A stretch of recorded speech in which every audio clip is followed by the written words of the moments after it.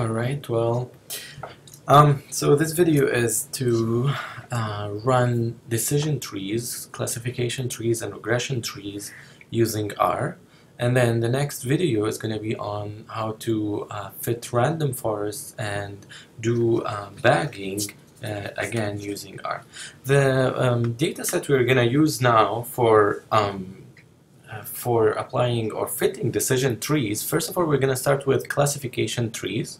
And the data set we will be using is called the car seats data set. This is found in the ISLR library. Here I've written some code so we can move faster with this video, because we've been doing this for a while, so we're not gonna repeat ourselves now. I'm gonna load the data, the library ISLR into R.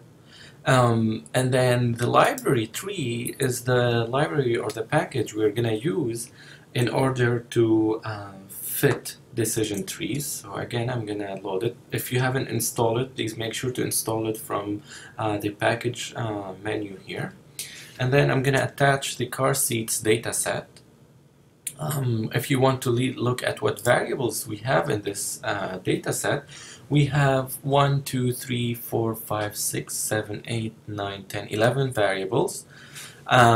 Actually, since we want to predict sales based on all of these other variables, sales, as you can see here, it's continuous variables. So we want to, since we want to do classification, we can do classification on continuous variables.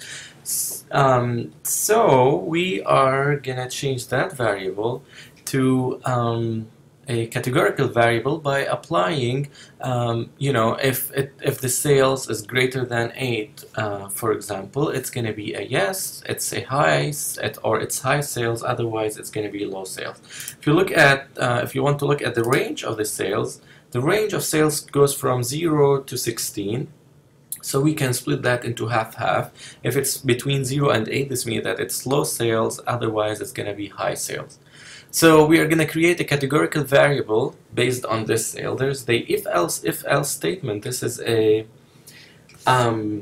it's a very powerful statement that you can use in R that will help you directly create a vector called high, and in this vector we are gonna put yes or no based on this condition. If this sales is greater than 8, then we're gonna put yes, that it's high, otherwise it's not gonna be high. So here it's the condition. If the condition is correct, then it takes this value, otherwise it's gonna take this value. So let's run it here, and now we have created a vector called high. Let's see the length of this vector. That should be also 400, which is the same the same size of the car seats. If you look at dimension of car seats, we have 400 observations and 11 variables. So let's attach this high variable to car seats using the data frame command. Data.frame, it's going to create a new data frame, and this new data frame, it's going to have the previous car seats data set, and attached to it the vector high, and it's gonna kind of override the previous car seat by saving it into car seats again.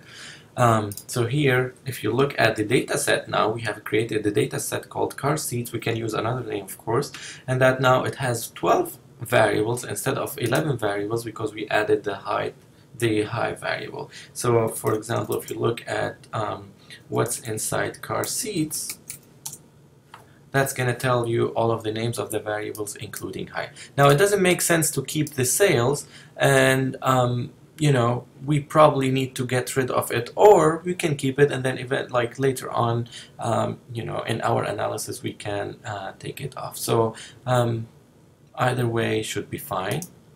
We can actually do it now. So we have car seats is equal to car seats. So in this data frame, we want to get rid of the first column, because the first column has sales.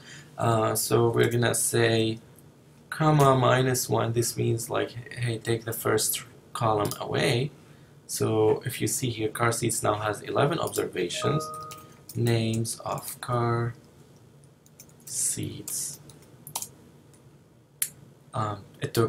It took sales away because it doesn't make sense to keep sales because we're already using the high variable here to do the prediction.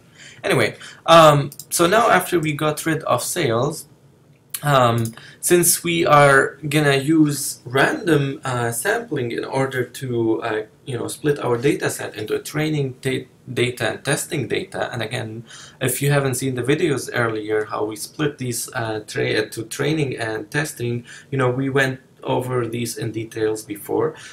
We need to set a seed here. Setting the seed is just for the purpose of if you want to produce the same results later on, because if we're using a function that depends on a random number generator, which is in this case sample, it's always give you different results every time you run it. So if in order to get the same results, you have to specify the seed for that random test generator. You can use whatever you want, seed 1, seed 2, it's up to you. But you have to be to remember the seed that you use. I'm gonna use seed 2 here, and then split the data into training and testing. Here we are using half of the data set to be for training and the other half for testing. And here we created, so we have the training data, the testing data, and we created a testing high variable in order to do the comparison of our prediction to the actual sales here. Okay, so let's continue by fitting our trees. First of all, we would like to to fit the tree model using the training data. Tree model using training data. So let's call it tree model, and that's gonna be tree. We're going to use high, we're going to predict high from all of the predictors, and we are using the training data. This is going to produce a tree model. You can see this tree by plotting this model. And it's going to produce the tree here. Note that there is no text on this tree. We can add the text by using the text command and again specify tree model. And if we're using categorical variable, then we are actually gonna use the argument pretty equal to 0, and I will tell you in a bit why we use that. Because if we don't use pretty equal to 0, when we have a categorical variable such as shelf location, it's going to give you characters A, B, and C instead of giving you the real values for these categories. So this here we have created the tree. Of course, you can save it and make it bigger and more readable. Now, sometimes we might. Next, we need to check this tree. How is this tree doing? So we are going to use the testing data to do this checking. So check how the model is doing using the test data. So we are going to first predict using the test data for tree model.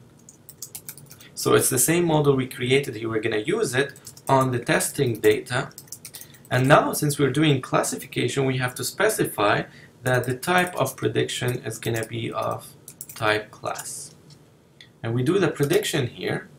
And after that, we can, get the mean of, compare what we tree predicted is different from the testing high. That will give you the misclassification error. So the misclassification error in this case, it's 28.5%. It's a little bit high. So probably if we do pruning for the tree, it might help. In order to do pruning, we have to do cross-validation to check how much we have to prune, like how many levels we have to go up. So prune the tree.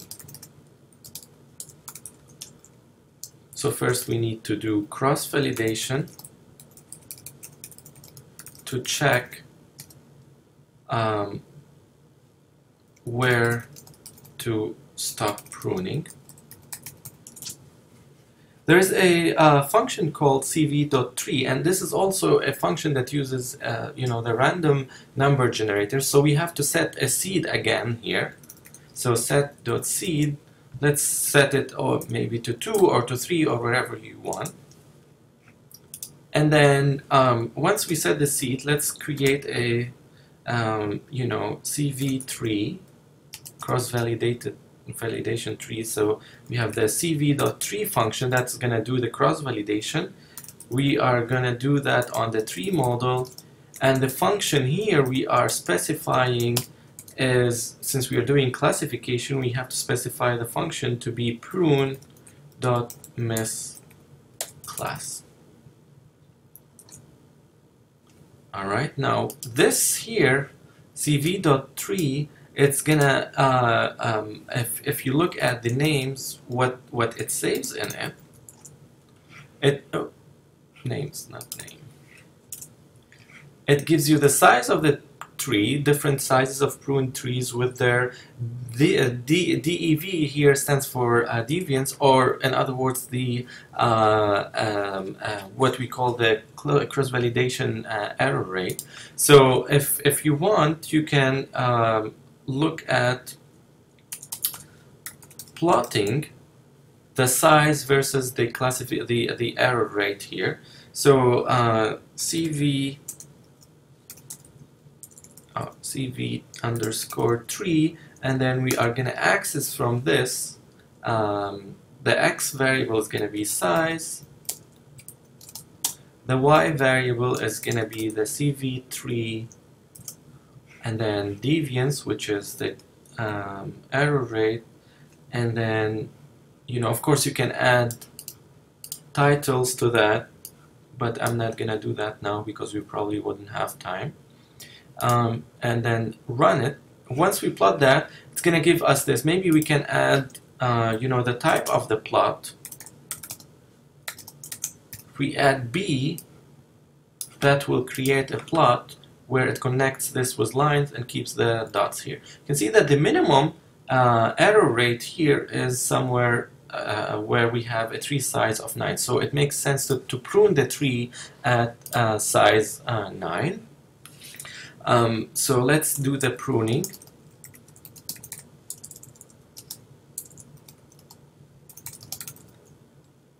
Please make sure also to to add titles instead of using these variables here. So to prune the tree, let's create a pruned model.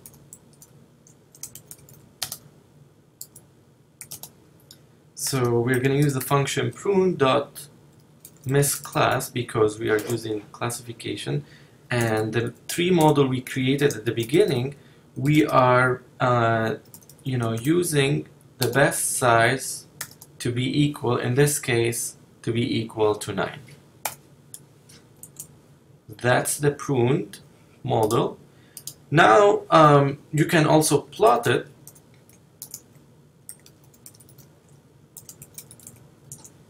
And then, of course, add text to it. Pruned model and pretty equal to 0. That will add the text. At the very last here, we need to check how it's doing by doing predictions. So tree predict equal predict, and then pruned model. The video might cut, but we're almost done. Pruned model on the testing data, and then type would be equal to class, and then finally we can get the mean of the tree predicted different from testing high. That gives you a misclassification error of 23%. So the pruned one is better than the